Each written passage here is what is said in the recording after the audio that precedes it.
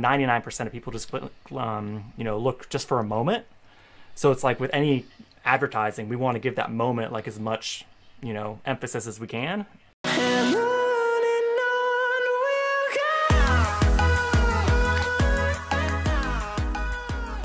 Hey fellow animal respecters, welcome to another video.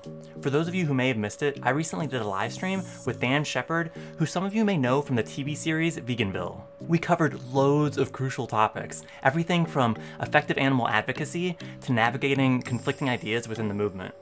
Be sure to watch till the end for some hilarious bloopers.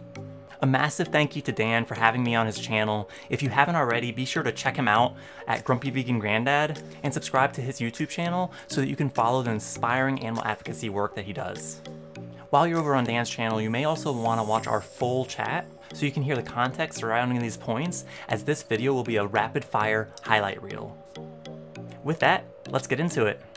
Of the works, but I've just gotten out on the street the last 2 weeks. I've been out there a couple times, and I have brand new footage that's a super high impact, just like 10 seconds of egg footage of the sons who were killed and murdered through, I think we all kind of know that footage as animal advocates, and it just loops it. So, because the thing I've noticed is so many people walk by, and I know you've probably seen this, Dan, is, you doing street outreach, oftentimes, 99% of people just, look just for a moment.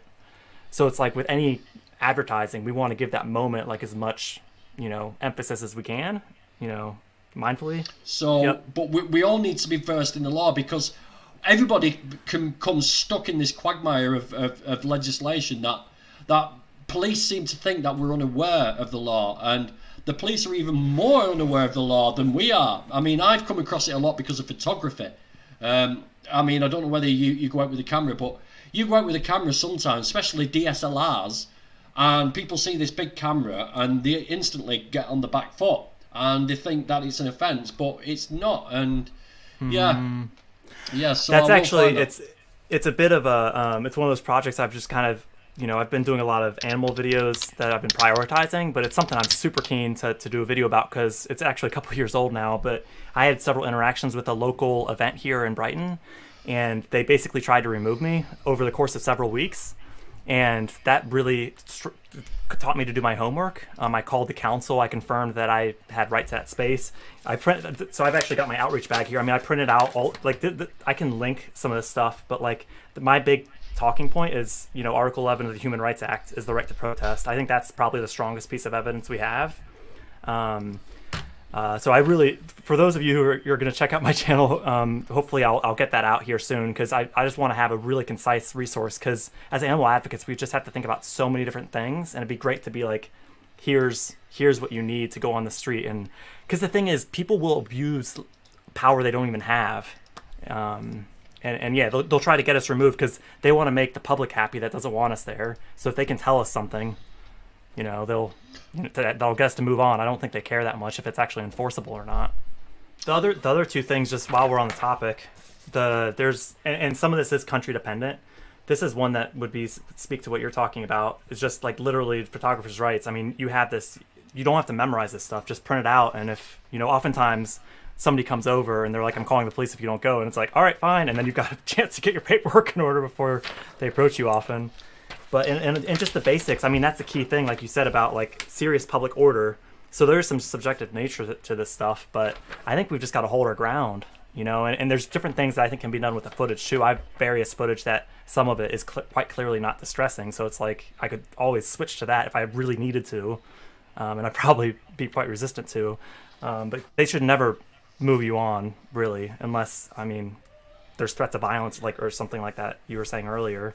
Yeah, parents. yeah. But it brings up another point. Do we actually want I mean, this is a whole nother topic, but I focus more on our fellow animals' individuality, which I think you can do while it's still upsetting. But I show them at their end in the best way possible to try to carve out that, any implication that we can improve the way they're treated versus ending their breeding, use, and murder altogether. So I think when we do that, the police wouldn't have a ground to stand on. Subtle differences. So and that's exactly it. Like, I mean, I think a lot of times this language is it's yeah, it's intended to provide clarity, but actually it could be confusing the message. So I think that's exactly it. Is like any language, it's great to call out like, hey, what is this? Because Otherwise, we're just gonna, you know, we're gonna miss each other. Like, language is such a complex thing, because even when we both think we have like, an understanding of a word, you know, like the recent video series I've been doing, there was a so-called hunter talking about how they love and respect the innocent individuals who they're murdering. So, I mean, if you're having a conversation with someone like this, like, first it's like the definition of terms, like, how do you define love and respect? Because all of a sudden these words are being chucked about, and we're, you know, my version of love and respect are two very different things than theirs. So you've got to be sort of in circles where you use certain words. I mean, I drive trucks all day on my own, and I go in somewhere and I never use this sort of language. I'm not in these circles where certain words are used. Yeah, I mean, like you said, like we kind of form a lot of these bubbles, and I think the great thing about these live streams is we can kind of break out of them a little bit, so we can kind of learn from each other. Because otherwise, I do think it's very limiting to just kind of stay within the same circle and use the same language and not really break out of that. If you haven't already, be sure to hit that subscribe button and hit the bell notifications so you can be notified when the other clips are released. I also have some other upcoming videos I'm super excited to share with you. Thanks for watching, and let's keep evolving our language to build respect for our fellow animals, and I'll see you in the next video. Pique their interest. Let's say a bodybuilder comes up and he's a big, tough, macho bodybuilder. He's bought into this sort of, yeah, eat meat, men barbecue, all this caveman eat meat, strong fire, all this bullshit. It's me. I've got sexy music on. It's my alarm, and for some reason I said it was like I think it's a Roger Yates alarm. So yeah. For free resources, such as a discussion guide and language document, check out veganinteractions.com. Thanks for watching.